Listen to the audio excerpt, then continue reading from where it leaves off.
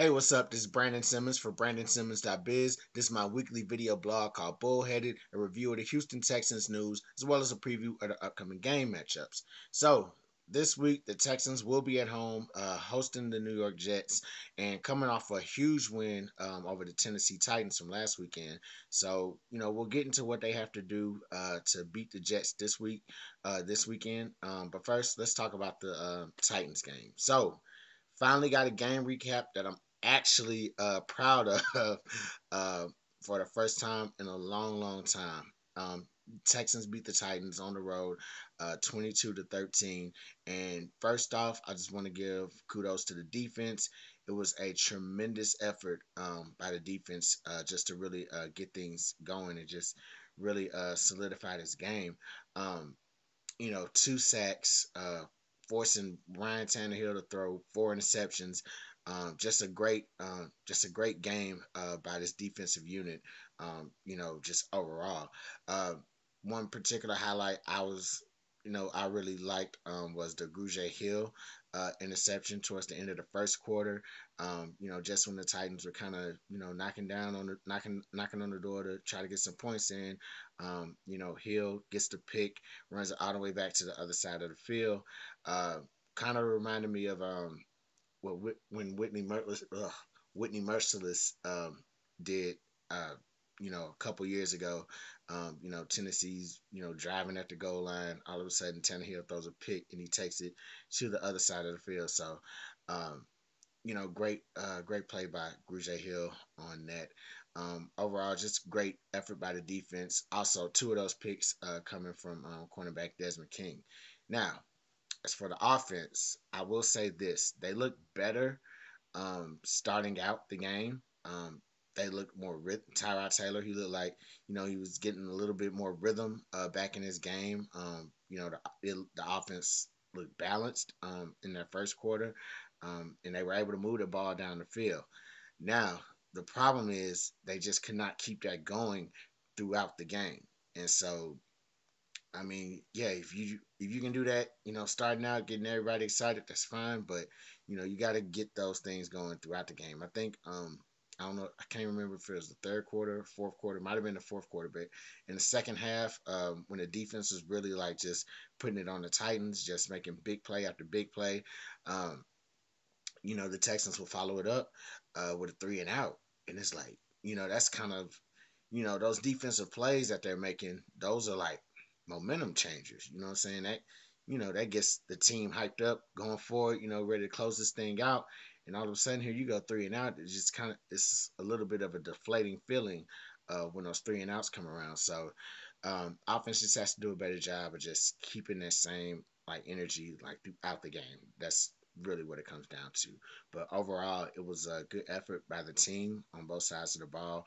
Um, Good to go out there on the road and just get a win. And for one thing too, yeah, the Titans they were missing Derrick Henry, but they still.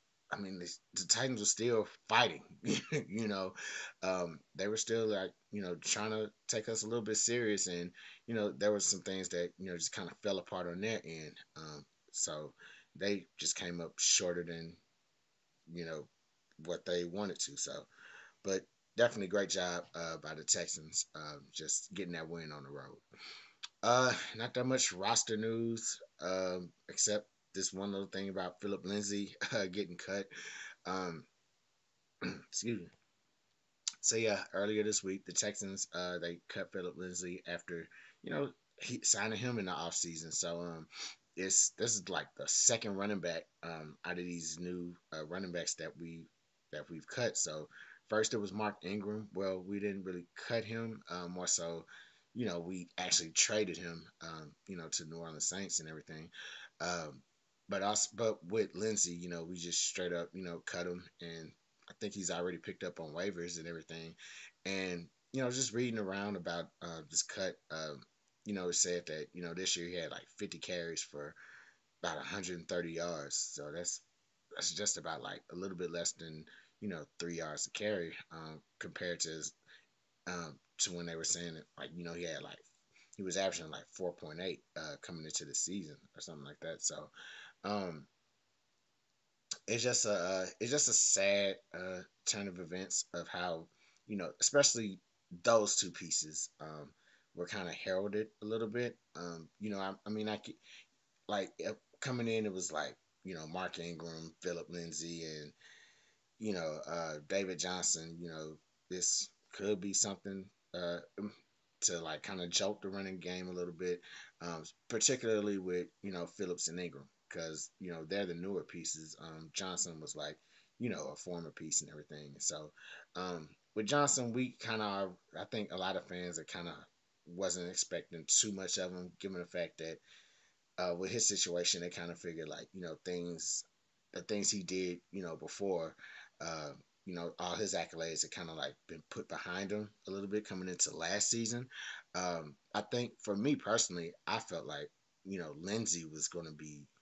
I thought he was going to be, get really get a resurgence, coming to the Texans, and because he didn't have a spectacular season last year, but I definitely thought, coming here he's going to get a fresh start. He's going to, kind of just carry things over. But uh, things happen. Our line probably wasn't. Our line wasn't that bad where he couldn't get something done, but it's probably just maybe he is, on the decline, or maybe he is kind of disappointed about how things are going.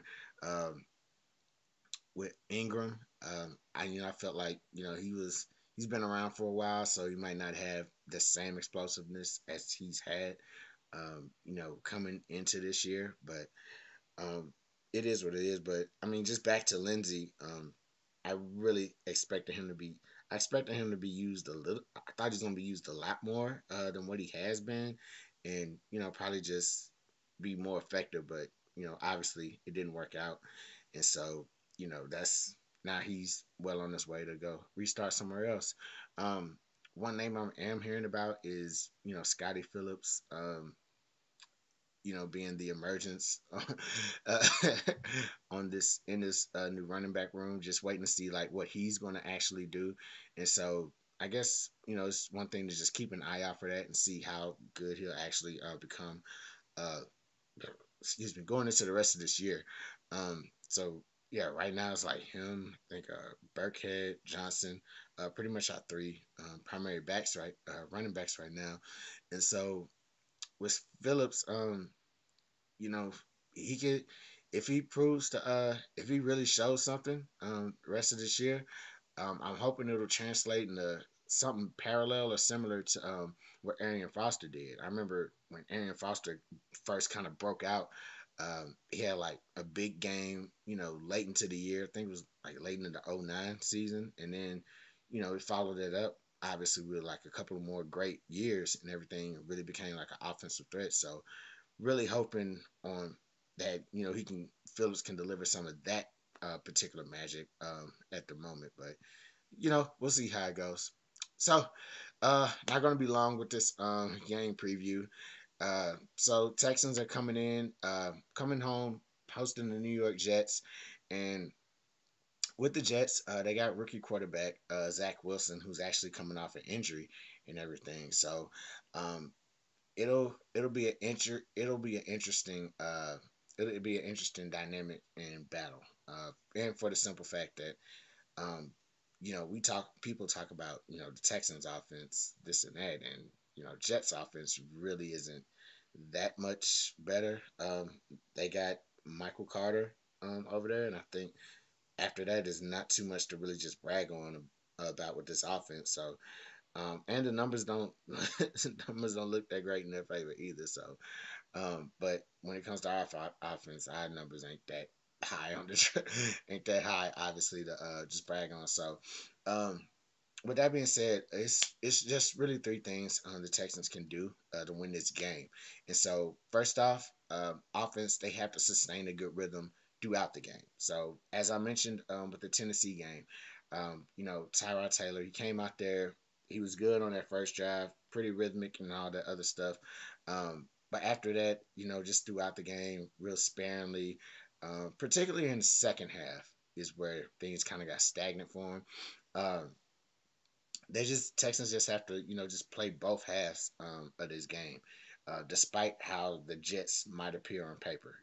They're kind of down there in the basement with us, as far as like bad teams go. And so I would say if the offense can just sustain good rhythmic drives in both halves, they should be good to go. Um, Second thing the Texans got to do is attack the red zone. So just like the Titans were with their red zone attempts, the Jets, they're pretty bad with giving up red zone attempts. In fact, they're dead last as far as like giving up those attempts. So um, a lot of with the Jets is I refer to the Titans as bend but don't break type of defense with that. But with the Jets is more like they'll break. So um, what the Texans need to do is just go in there and just take advantage of that, just like they were supposed to take advantage of that against Tennessee. Um, go in here against New York, take advantage of them giving up all these red zone attempts, and just make the most out of it. Put some points on the board, and not just points, but actually score some touchdowns in the red zone. Get something like just get something for the offense to like be excited about, not just the offense, but get something that the fans can be excited about when you hit that area. Third thing the Texans have to do is get after the rookie quarterback. So, like I said, Zach Wilson, he should be making his return this week, and so rookie quarterbacks, they'll come in. They'll get their feet wet a little bit, you know what I'm saying, and just try to figure out and adjust to the speed of the game and all these other things. So before injury, he was probably well on his way to doing that. But now that he's like, what I'm saying, coming back from injury, he's probably trying to get back into a rhythm a little bit more after missing a few games. So I would definitely say just get after him, make him uncomfortable. Uh, make him think about some things. Switch the coverages up.